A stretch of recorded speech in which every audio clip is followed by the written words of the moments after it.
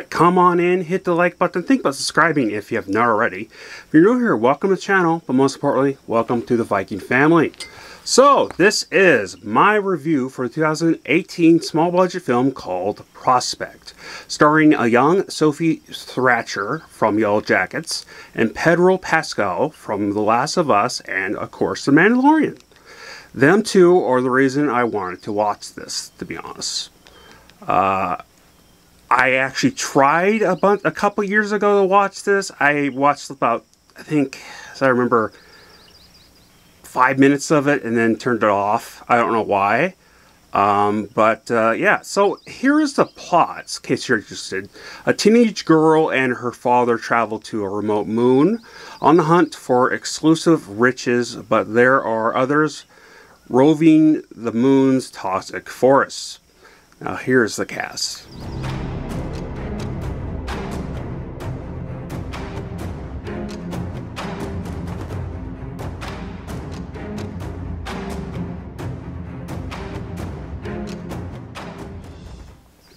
This film was definitely inspired by the 70s sci-fi space films. If I didn't check the release date on this and didn't know who the actors were, I could easily mistake this for a film from the 70s. They definitely did a great job on the look and feel to this. Something very interesting to me was their weapons. Other than the cool future design to them, they had something called a railgun. In real life, our Navy, U.S. Navy, has railguns, but they're so big they have to be attached to the ships. In this film, they managed to shrink them down into pistols, one that looks like a minigun and a rifle that looks like a Civil War rifle. The props overall was great, including the suit designs. They wore suits with helmets in order to breathe as the air was toxic. Now when they talked through different radio channels through those helmets, you got that radio sound effects when they're talking. And when they're stopped talking, you hear that cut off. Right, it was really good. I wonder if they really filmed it like that. I mean, if they...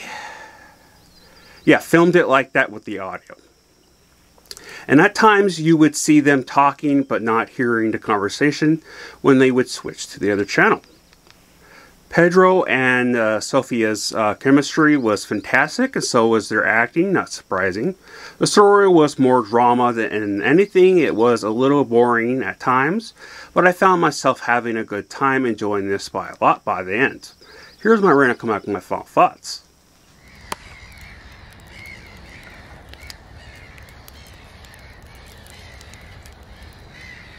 For a small budget film, this was really well done quality, and the writing was good for what they was going for. I do highly suggest this film.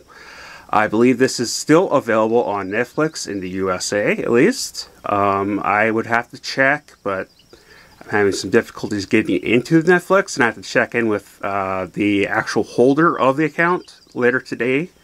So if I have time, because I can't get in. Ray, let me know if you see this, so if I haven't got to you first.